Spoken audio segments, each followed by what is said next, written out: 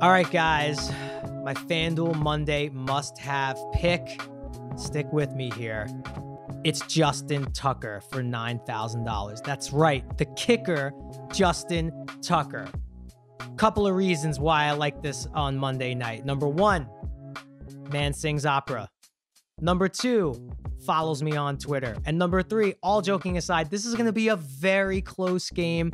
Obviously, both offenses are great, but I do think both kickers are going to factor into this. We might see a 6 out of 6 kind of night for my guy, Justin Tucker. $9K on FanDuel. That is my must-have for Monday night. My Monday night must-have is a $7,500 Mecole Hardman. Look, of course, you want to have Travis Kelce, you want to have Mark Andrews, but those guys are expensive. You got to get a little bit more of this Chiefs offense into the game. Now, here's how I think it's going to go.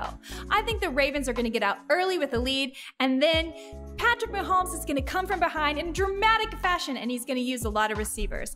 Hardman's 50 offensive snaps in week 2 were the 4th most he's seen in his career so far, and last year, the biggest game of his career was versus Baltimore when he had 97 yards and a touchdown. So why not take a chance on a $7,500 Mecole Hardman?